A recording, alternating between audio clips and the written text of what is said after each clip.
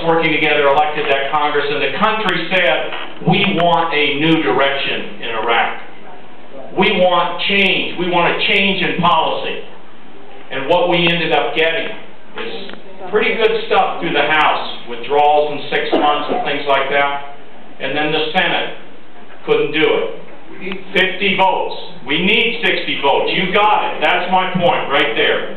We need 60 votes in order to do what we're going to do and change the direction. And while I'm talking about Iraq, let me just say, because I think this is